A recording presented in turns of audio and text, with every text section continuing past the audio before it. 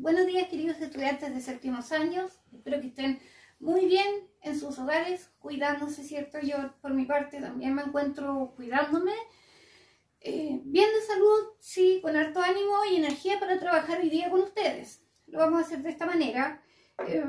Como ustedes saben, las clases anteriores nosotros hemos venido trabajando la música clásica, pero de forma teórica, ¿cierto? Hemos pasado por la Edad Media, Renacimiento, Barroco y el periodo clásico, pero siempre indicando las características y escuchando algunos audios, ¿cierto? Para poder reconocerlas, digamos, sus características o formas más importantes.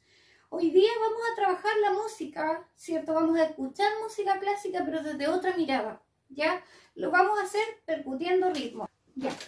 Vamos a comenzar entonces. Vamos a hacer los siguientes movimientos. Mano izquierda, ¿ya? ¿Ok? Y esto lo voy a repetir 2 veces.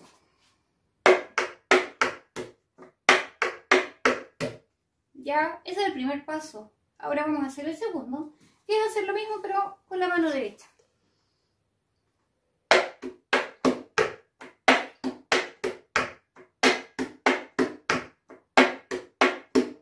Ya, lo hicimos con la mano izquierda, lo hicimos con la mano derecha y ahora vamos a aumentar la complejidad y lo vamos a tratar de cambiar de mano.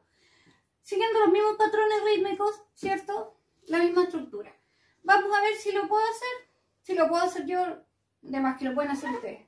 ¿Ya? Así que vamos a probar.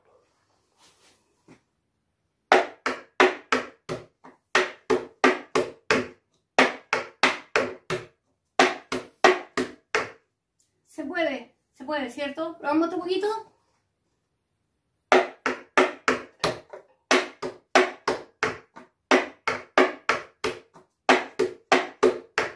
Taca, taca, tan, taca, taca, tan.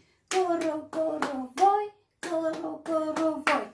Típica estructura de una forma musical que es el vals. Ya, uno de los exponentes más importantes es Johann Strauss.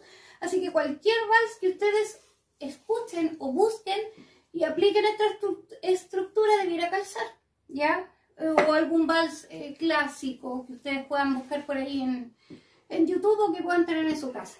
Vamos a probar mi teoría. El desafío es el siguiente. Yo quiero que esta estructura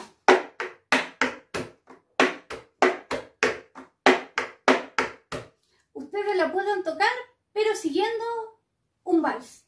Ese es el desafío. ¿Probemos? Vamos a probar.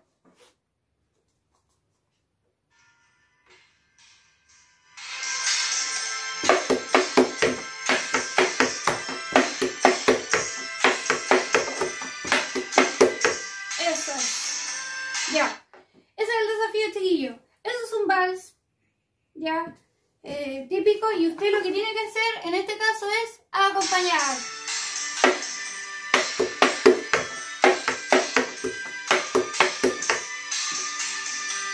Ese es el desafío, usted tiene que empezar a hacerlo lento.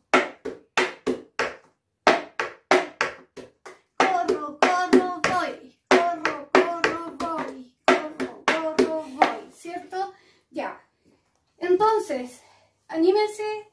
Y si alguno, yo creo que todos lo van a lograr porque ahí todos los séptimos tienen muchas habilidades musicales, motoras, rítmicas, así que además que lo pueden hacer, me lo envían a mi correo, ¿ya?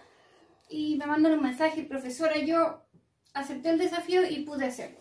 Así que eso, ya eso sería por esta semana, ojalá que disfruten la actividad y que la puedan hacer, ¿ya? Saludos, cuídense mucho.